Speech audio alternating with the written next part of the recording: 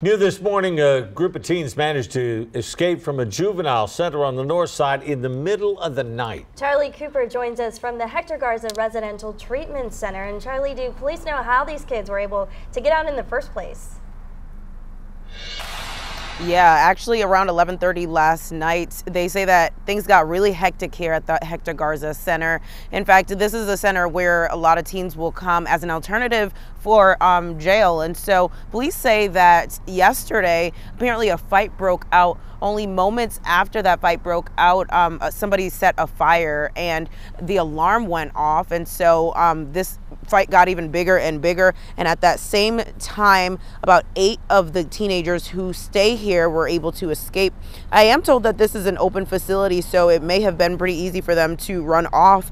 They crossed 281 and 6 of them have been captured since then, but police are still trying to find the last 2 of those teenagers. Now, police tell me this is an ongoing issue here at the residential center, and so for them, they've had to respond to issues here before. Back to you. All right, thank you, Charlie.